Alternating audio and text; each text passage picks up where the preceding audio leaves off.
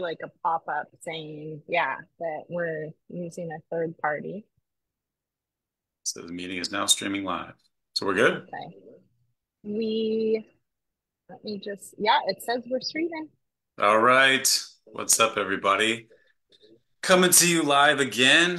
For those of you who did not hear the news on the last um, live talk we did, Colleen has purchased Modern yoga teacher. And so we are, it felt like it was time to put some talks out, some content, and really get for y'all to get to know Colleen. Um, Talk about, in particular today, the biggest mistakes that yoga teachers make in their careers. Now, of course, we won't be able to cover all of them, but we're going to cover the kind of most frequently made mistakes in the yoga teacher journey. And there is quite a bit of them. I will say that as yoga teachers, often we kind of put sometimes yoga in a box. We think it should be this. We think our guru should be this. And it takes a while for us to sometimes unlearn some of these patterns and realize that we really have to sometimes think outside the box and be willing to try things that make us maybe feel uncomfortable. And I think what one of the core things that we want to share is that marketing, sales, and you know, talking to people to enroll them into your program or whatever it may be, these things are just about building a relationship. It's not about manipulation. It's not about Jedi mind tricks. It's just about how can you build your audience and how can you build your clientele. And you have to be able to speak to people about it. So um, it's one of my favorite topics because I just think back on my journey and all the mistakes that I made. Colleen, I'm sure you can draw from the mistakes that you've made over the last decade as a yoga teacher.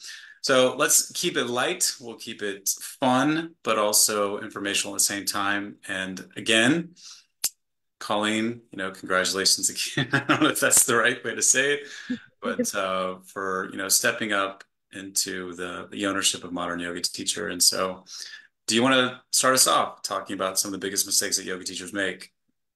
Sure. I love this. Ryan, thank you very much. I know that after our last call, we had a little conversation. You were like, biggest mistakes yoga teachers make. And you started listing all these things off. I'm like, yeah, yeah. Oh, yeah, I did all of that.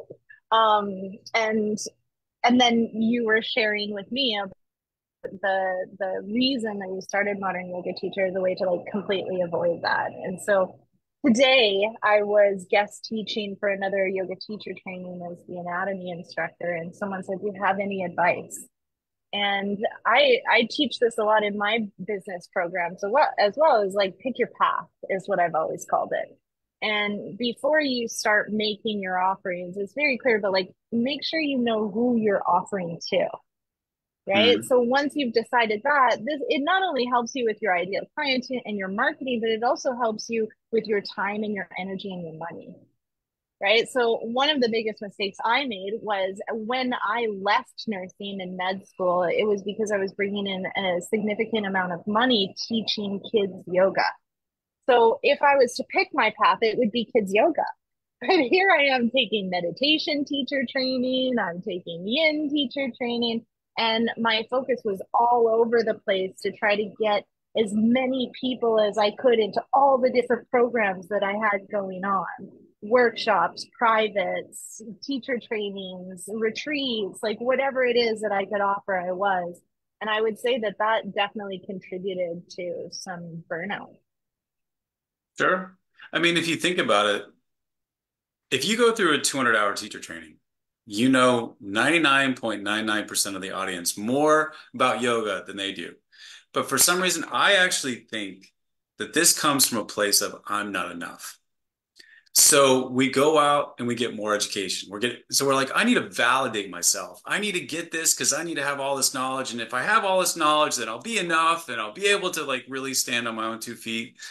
And the reality again is that when you go through a 200-hour teacher training, that is enough knowledge for you to stand on your own 2 feet and incorporate that into your life. Just don't go from training to training to training to training to training. I'm not saying that every person who goes out and gets a lot of training is thinking down deep they're not enough.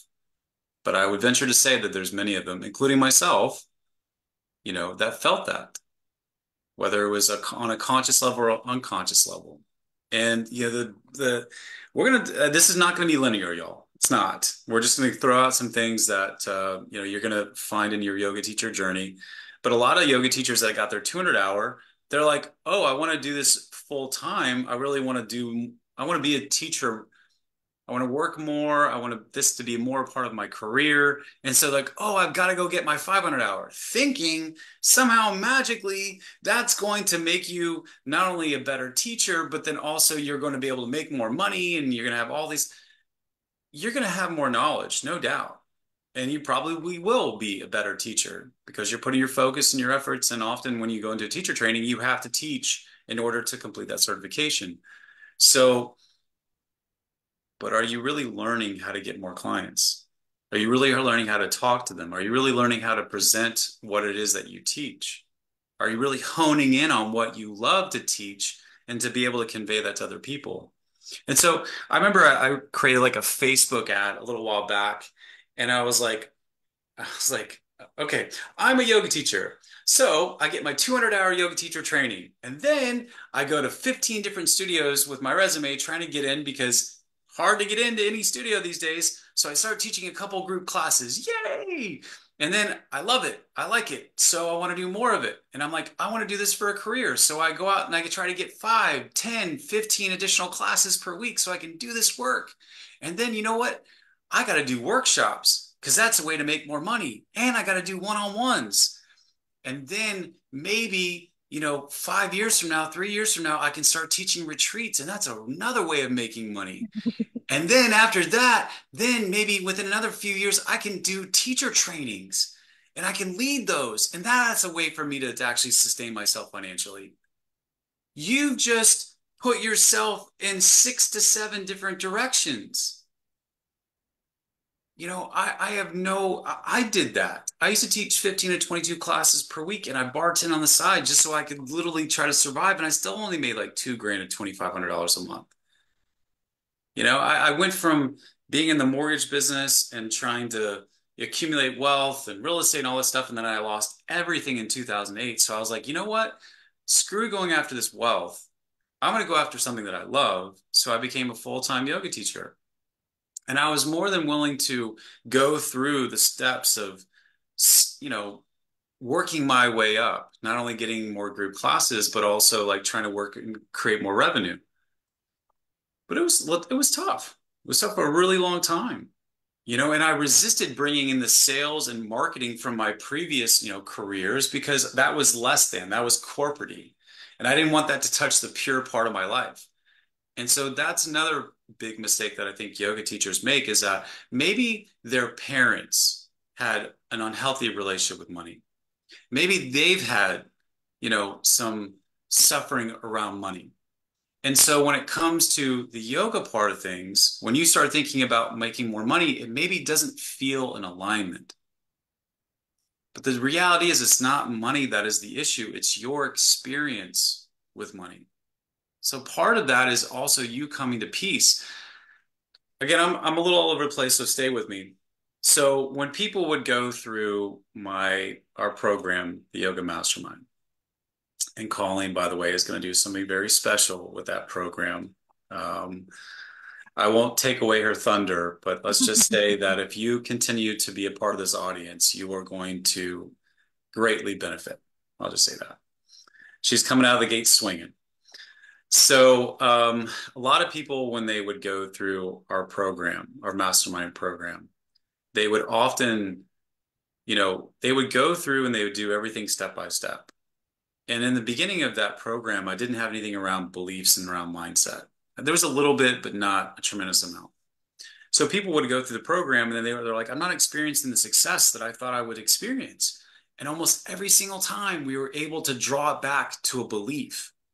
So what we put in the mastermind was before you go on and you start thinking about your niche and your perfect client, what are all the things what are beliefs that you have around money? What are the beliefs that you have around success? What are the beliefs around marketing, sales, charging 2,000 to 8,000 per client? Because that's what we were teaching, creating a signature program. And we wanted to uncover things that were no longer serving them. And for me, when I thought of money, I thought of it was unsustainable to be rich because like you were, I thought that you meant you had to be materialistic. I thought that meant you had to be rude and greedy. And because of that, of course, I'm not going to have money come into my life. And if it is, it's going to be for a short, very short period. So if you do finally say, you know what, I'm going to grow my yoga business, but you haven't come to peace with money, or you've got beliefs around that, or around sales, around marketing, even if you follow the 1, 2, 3 success manual, you're going to find a way to fuck it up. Because in your mind, you don't believe that you deserve success or whatever, or money is bad, or success means you got to screw people over. So it's looking at this from a holistic perspective of let's heal, let's uncover these things that are no longer serving you, that don't really actually, probably not even true, before we get into the business side of things. And so I think that's the biggest mistake I made. And I was perpetuating it for our clients in the beginning because I wasn't honoring that they needed to get these beliefs, they needed to get these things out. And the other thing they did was write down all the beliefs of why you will be successful as a yoga teacher and in this program, and then write all the reasons why you think you will not. A lot of people like, why would I write down all the reasons I don't think I'm going to be successful? Because you need to uncover that bullshit. You need to let it go. See, now that Colleen owns the company, I can cuss more. So this is going to happen. Be forewarned. But Colleen, back to you. Did that bring up anything for you? Yeah, so much. There's this term called spiritual bypassing. I'm sure you're aware of it. Spiritual materialism, yeah, that's absolutely. Yep, I've spent a lot of time with my own integrity and also lots of research and books. And when you were talking about like imposter syndrome or not being enough, one of the things that I notice is very prominent in the spiritual community, the medicine community included, is this act of spiritual bypassing. When people come into 200-hour teacher training, they're so excited because you're learning all these beautiful insights and ideas about yourself, and it's so incredible. And then I want more, I want more. But like, what's going to happen that you're actually going to get more is to take the tools that you learn and bring them into your life, implement and integrate. Right. But I don't see that happening. I see people going home and they're like, oh my gosh, I got to do the next training because I need more insights and I need to understand more about myself. But the reality is now you're just teaching from like books. What would it look like to integrate, to take time, to take the tools to meditate every day, to practice yoga, like you're telling people they should, and then teach from a place of experience, not take that next course, not take all of your time, energy, and money just to like do more and more and more. Because also, I think society wise, it is all about doing more. Otherwise, you're lazy. And Oh, when it that's comes to the, go no, ahead. no, no, no. Please continue. Well, when it comes to the materialism aspect, I'll have a lot of people come to me and say, "Oh, but wait, like in order to be spiritual, you have to be broke." Listen to sutra, blah blah blah blah blah blah blah around attachment. And I'm like, okay, I mean, okay. One of the things that can create a big argument is having people translate things for you. So I don't want to translate it for you, but what I want to do is tell you what I hear when I hear about attachment. When you own something, it owns you. I'm thinking about you personally. You're about to move and you have a lot of belongings, and you're like, what do I do? Because if I come back, I don't want to buy Well, new I stuff. have very few belongings. Let's just say Okay, that. I fair. can fit everything into a like 10 by 10 storage room. So like it's not a lot. I pride myself. So that's why like Okay. because I all my possessions used to fit in my truck up to about a year ago. All my possessions like fit inside my truck, and I don't like a lot of possessions. It's just not my thing. Anyways, let's get back to the regular scheduled program. Right. You're Yes. like, wait. The idea I'm saying here is like if you have those possessions, period, you have to come back for them. So I don't want to give away like all your stuff that I know personally, but as you journey off, there is like a need to return based on the fact that you have stuff in your home or in your storage unit or wherever it is. And that's kind of that's my interpretation of the attachment of stuff. Whatever you own owns you. And so if you have stuff, it keeps you like it does kind of restrict you a bit. When I moved, I did have some stuff still when I sold everything. But I didn't have to be anywhere. And so when I didn't know, when people would be like, when's your journey ending? Because I came to Costa Rica, I'm like, I don't know. Like I literally had nothing holding me to anything. And that was my experience of letting go of materialism.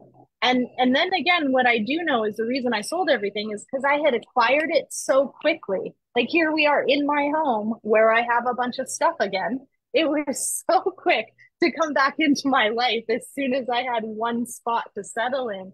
It's amazing, which is why I that's my understanding of like this stuff comes and goes. It doesn't mean I have to be broke, and it doesn't mean I don't have to have a home or a bed.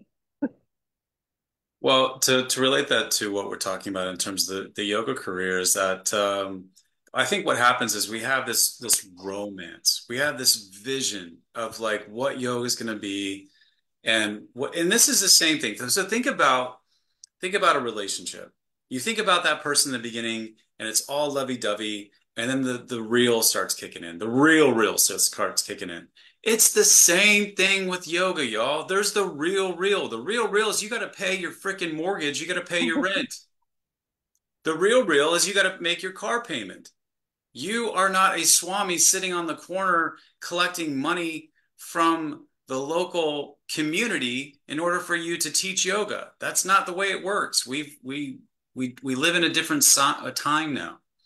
And I know you all know this, but it's just like sometimes I need to like state the obvious and state it a little bit in your face to you so you're like, yeah, he's right. And that's the thing is that we have this love for yoga and it's something it's in some ways the pure part of our life. And so because of things that we've had a bad experience with or just experience our perception of what these things are, we don't want that to touch yoga. And that often is the marketing, that is the business, that is the actually the sales part of things. And the reality is that, if you have the solution to someone's suffering, you have a freaking responsibility to share the solution with them. Think about that. Stop talking and mulling over like, I don't want to talk about, I don't want to ask for something. I don't want to like, oh, this makes me feel uncomfortable.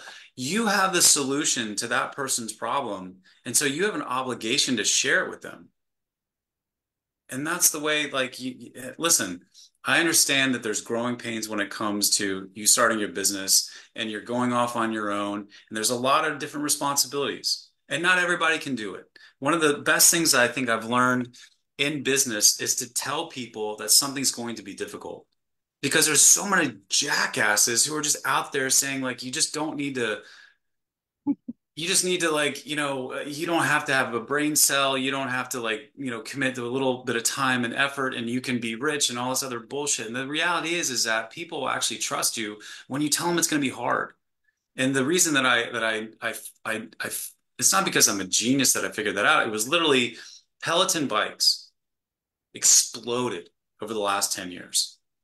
And they had like a marketing document that was released, like leaked.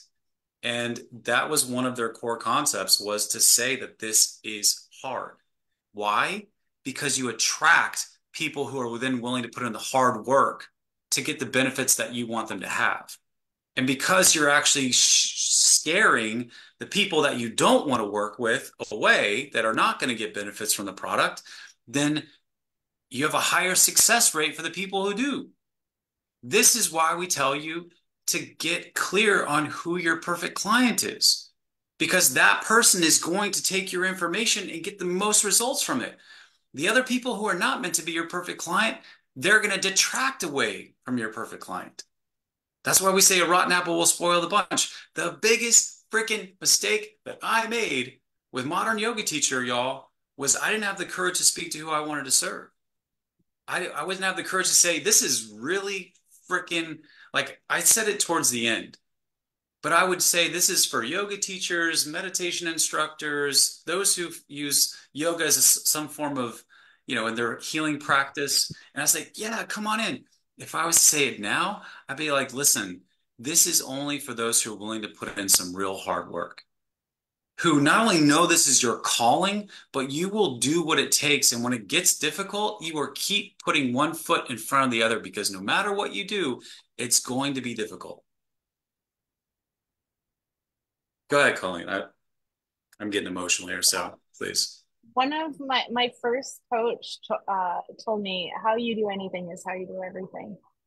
And it hit me in a way that I said, no, no, wait. Like I do things different for different situations. But then, I mean, her core concept was your sales or your spiritual practice. And so I started to look at how I conduct my sales, because we would watch my sales together after doing it, which was like embarrassing, even more embarrassing than doing the sales call was watching how I behave on a sales call. And I started to see how I did the exact things in a sales call in real life, like in my life outside of my business. How when confronted with discomfort, how I would behave, which would usually be going back to, interestingly enough, my education, my profession as a career, to like have people try to take me seriously because of some unconscious beliefs I have around not being good enough. And so I remember she said, "When will you stop?" That was one of the like application questions. When will you stop? And my answer was, "I will never stop. I will never stop. I will go forever." And then I remember I had a situation with my family in which my sister was very upset with me. And I thought, this might be where I stop. I don't want to keep going. This is really hard. I'm unpacking emotions. I'm doing all of this work. And I just want to go back into the matrix, basically. Now that I've seen it, I don't like it. And I want to go back into it. And so I love that. And you and I have chatted a lot about my other business in yoga teacher trainings, and noticing also where I have done exactly that. Not necessarily like just not no to people and not been honest about how hard it will be, because it wasn't always hard for me. It was pretty easy at some points. But then I Yeah, started to see. yeah, I would go into teacher trainings. And so I was in the Denver area when I first started Modern Yoga Teacher. Okay. And I would become friends with people that were in the yoga space that taught teacher trainings. And when they found out what I did, they would sometimes invite me to come in and talk to people that were about to graduate. And I would come in and yeah, I was so excited, I was so happy like to talk about it that I, put it being a yoga teacher in such a joyous spirit, and it absolutely is, but I didn't talk about the shit. I didn't talk about the days when you don't want to do what you want to, like, you don't want to do it. And there's things that you have to do in order to get yourself into the right space that I'm going to be here. I'm not moving. I'm going to see this through. I'm going to make sure that it's successful. And it is stuff like working on your beliefs. It is stuff like developing the core values for your company. I don't care if it's just you and you're just starting out. If it is your intention to be a full-time yoga teacher, create some core values. How are you going to show up in your business? What is your business going to stand for?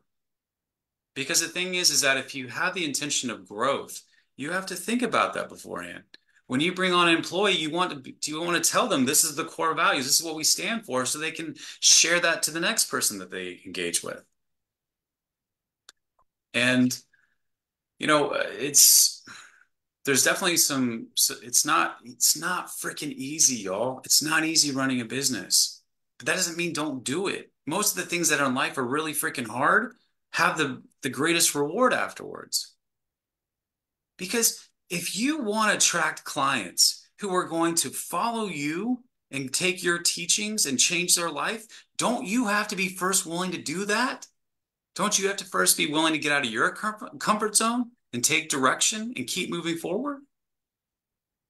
But no, often people they just want to sit back and like think about, oh, I'm going to teach at retreats and I'm going to make so many friends, I'm going to make so much money. But then you don't want to do the marketing. You don't want to literally pick up the phone and make some things happen. You don't want to send out emails. Oh, I don't want to bother people with my emails. Listen, I am not calling anybody out because I'm calling myself out. I was the exact same way. The only reason that I had maybe a greater proclivity, blah, blah, whatever that word is because I came from a sales and marketing background. So it was easy for me once I let go of that resistance and all those beliefs that I had about sales and marketing to start incorporating it to yoga. But the thing is, y'all, if this is something that's in your heart, if you feel called to do this path, it's your responsibility to do the hard work when it gets hard. And it is. It is. You know, and I was a runner and a quitter for most of my life. When things got really difficult, I'm out. Even though it caused me long-term suffering, I wanted that temporary relief. Whether it was getting out of a relationship, ending a friendship, quitting a job. I've taken two sales jobs where I took training, from 9 to 12 in the morning. Then you come back from lunch and you get on the phones. I never came back from lunch. I mean, I'm sure that there's definitely been a few years where I had like four W-2s. I mean, like I went from one thing to the next. So, starting Modern Yoga Teacher was the first time that I put a line in the sand and I said, I'm not going to quit this. And for some of you, that might need to be what happens for you. And the reality is you're not going to have the support of everybody in your family. Your mom might think you're an idiot for doing this. Your dad, your partner. We're talking about the real here. Okay? You might spend $3,000 to get a deposit on a retreat center and not book enough people.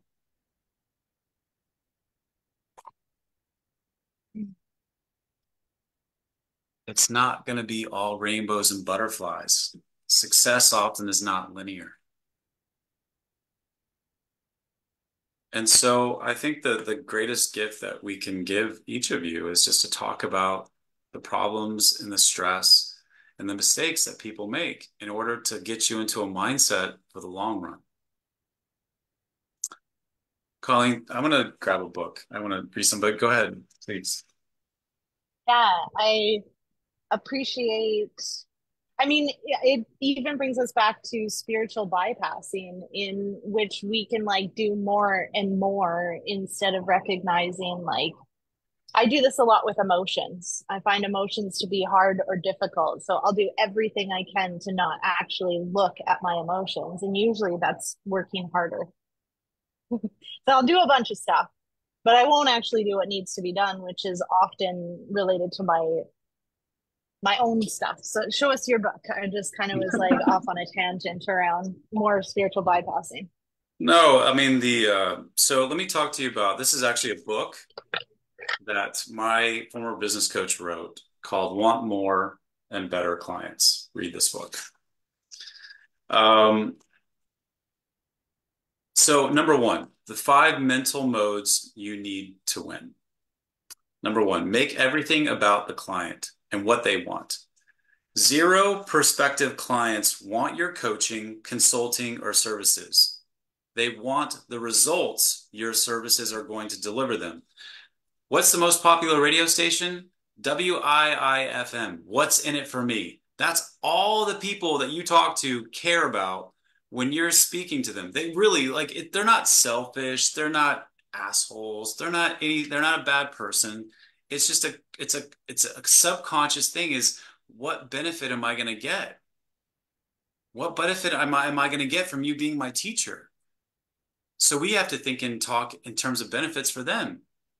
Again, make everything about the client and what they want. Your shiny stuff is actually friction in the way of getting what they want. In fact, people only become clients because they believe you can help them get what they want. This is something that I'm starting to really live by, and Colleen is really going to embody this in the next few months. Is number two, the best way to demonstrate I can help clients is by actually helping them. One of my favorite marketers from is a man named Eben Pagan. Eben came up with the idea called moving the free line. This was a contrarian idea that flew in the face of the common thinking at the time, which was to charge for everything and save your best stuff for your higher ticket coaching or consulting programs. Evan had the genius idea to go find your best content and give it away for free up front to dramatically reduce the amount of time it took to get an ice cold prospect to trust you enough to buy from you. The reality is, there is more free information online, knowledge, wisdom than ever before. I don't think it's actually the knowledge. I don't think it's actually the information that is the most valuable. It's actually the accountability that you can provide as a coach that they actually follow through. When someone buys or when someone bought our mastermind program, in many ways they were buying my mistakes so that they didn't have to make themselves. And so when some of you like think about business coaching and you're like, oh my God, like 10 grand or 15 grand or whatever, 5 grand, whatever the coaching cost is, like, oh, that's such an expense. Oh, every year I either double, triple, or quadruple my revenue. And I can tell you the sole reason was because I worked with people smarter than me that helped me to advance. And the thing is that that's why it's so important. We'll have coaches for advancing our yoga career, like our learning more as an actual teacher, but often we don't want to hire someone to advance us in our career, to actually take what we just invested in that information and then learn how to be able to deliver it to more people. Why learn all this information, but you're not going to learn how to actually market it and get it out to more people so you can change more lives? All right. There's Ryan rant number one or two. I can't count. So It reminds me of a story that I was told not too long ago about, I mean, maybe you've heard it, maybe not, about an airport that has a massive failure with their conveyor belt. And what happens is it starts to back up planes because they can't get the luggage out of the planes to the people. So now the airport's full inside and out, and it's causing massive chaos. And so they're like, the employees can't fix it, but there's this one guy, and he's an expert. And they call him in and they say, you gotta help us. We need you right now. And he says, okay, it's gonna be like $10,000. And they're like, okay, it doesn't matter. Just what we'll pay whatever, just do it. And he walks over to the luggage conveyor belt and he just changes one little screw. And then he comes back and says, like, that'll be $10,000. And they go, that's not even fair. And he's like, that's not even fair. You're not paying for the hours that I put in this moment. You're paying for the hours I put into my education. You're paying for my mistakes. You're paying for the mentorship I've done with other conveyor belt luggage people. Like, you're paying for what all these years that I've been a conveyor belt luggage guy, not just for what I did for you today, which then fixed the problem. Nobody else could do it. So I always think about that story because I was afraid when I said yes to my coach the first time. She told me that her cost was 50,000 US dollars, and I was a nurse, and that was my basically like 80,000 Canadian is what I made. So my yearly salary was what I would needed to invest to say yes to her. And it was crazy. And I was in a crazy time. And I had about $10,000, which she gladly took as a down payment for this coaching program. Within 3 months, as I mentioned the other day, I was bringing in $20,000 a month teaching in person yoga. wow. It was I mean, my family was against it. My partner was dead set against it. Everybody thought I was crazy, but it was just the, I just knew I needed to do this because I didn't learn how to run a business in school. But what I did learn was how to be a nurse. And then I took a lot of training and orientation in the hospitals that I work with in order to be able to do my job. So why wouldn't I invest that much money in my education around running a business in order to be successful with all this new knowledge I had just spent my money on? But I agree 100%. And that's what happens so many times is that yoga teachers, they're willing to invest to get more education in their practice, in their craft. And I think that's amazing. I think you should advance yourself. But if you want to grow your business, well, shouldn't you be ready to invest in that, in the education of that? It really it needs to go 50-50 in the sense of you need to be educating yourself and becoming a better teacher while at the same time learning how to get more clients. So again, you can reach more people with that wisdom. You can change more lives. Why get all that education for it to just sit inside of you and only be experienced by a few? And again, if you're waiting for the perfect time to teach, it will never come. It's not. Ryan says the time is always now. When's the time now? Yeah, but I think there's people, and I think there was probably me included, that at one point where I was waiting for that. Let me say this, and I'm trying not to get emotional. There is not a moment where your teacher or someone you respect is going to come up to you and say, "Okay, you're ready. You're ready to do it. I crown you as ready to go out and be a full-time teacher." Stop waiting for someone to crown you. Crown yourself. Mhm. And, I didn't come up with that. That was literally, I remember reading, there was a guy, Josh Turner, who was a marketer who taught people how to get more clients through LinkedIn. And he was just like, no one's sitting on the sideline ready to crown you an expert marketer. No one's ready to give you the title of whatever it is you're seeking. Crown yourself. It's almost, I feel like sometimes we're waiting on our guru or our teacher to tap us on the shoulder and say, okay, you're ready for that magic moment. And maybe those are some moments for some people, but for most of us, we just need to step up. I understand if you're afraid to make mistakes. I get it.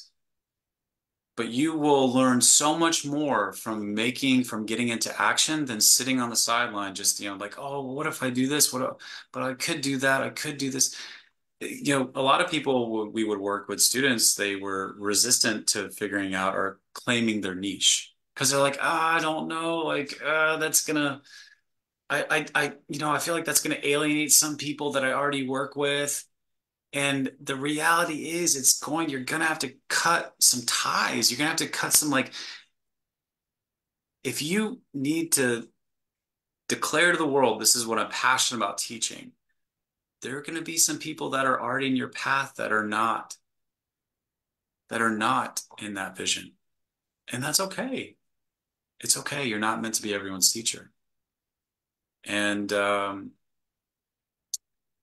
well, that's probably one of the biggest mistakes that I see yoga teachers make is not willing to declare a niche. And if they do, it's very broad. So, and as I've always said, of course, after you get clear on your vision, you figure out your niche, and then you figure out who you want to serve, who's your target audience, and on such a deep level. And this is something that, Colin will be teaching, of course, is how to go deep on who your perfect client is. But we're not just talking about like, oh yeah, I want somebody who is this and this and this. We're talking about the psychographics, the demographics. So like they're maybe between this age. This doesn't always apply to everything. But like there's someone, maybe in this age group, because think about it. Let's say you're like me. I'm 45, just turned 45, which is officially old in my book. But I really, if I want to work with kind of a crowd, I would say maybe about 32 to about 55. That's kind of like my sweet spot. Why? Because someone who's 25 is probably not going to be mature enough to be able to take this information and then be able to run with it. And they're maybe not, they haven't had enough life experiences to run their own business yet. I'm not saying that's everyone, and there's exceptions to the rule. But in the same way that if I was teaching yoga, that would probably be the same age range. I don't want to teach a 4-year-old. I got no problems with 4-year-old. We're cool. We're cool. But you're not my perfect client. I don't want you running around like kindergarten cop, like, yeah.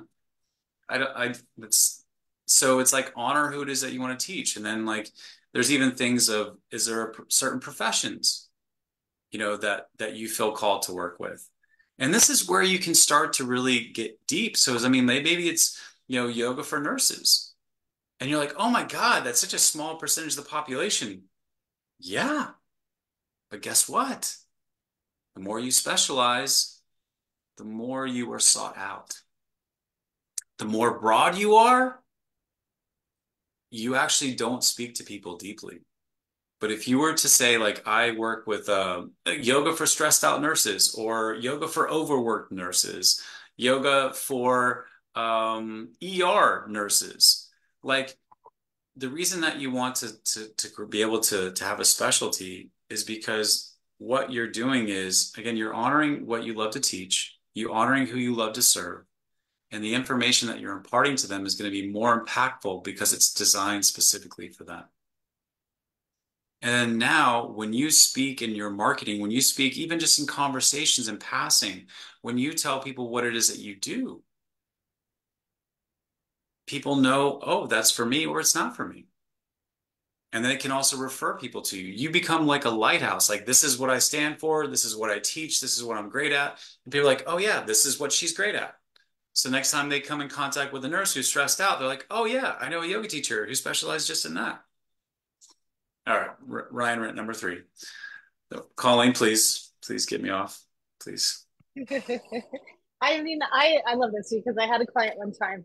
I said, all right, gave them the homework, gave them the little sheet to fill out, like, who's your ideal client? And she arrived and she says, your homework is stupid.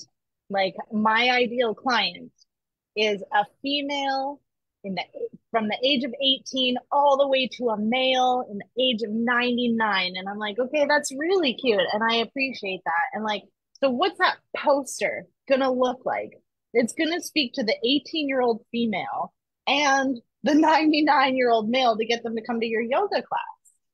Like, that's not going to work. And if you're not clear on who your ideal client is, because I have a lot of yoga teachers that come and they want to enter like the world of eating disorders. Like, they themselves have had eating disorders and they've used yoga to make their way through this. So if you are then offering yoga for eating disorders and you're trying to market to a 99-year-old man that's never had an eating disorder, like, how are you going to speak to your client?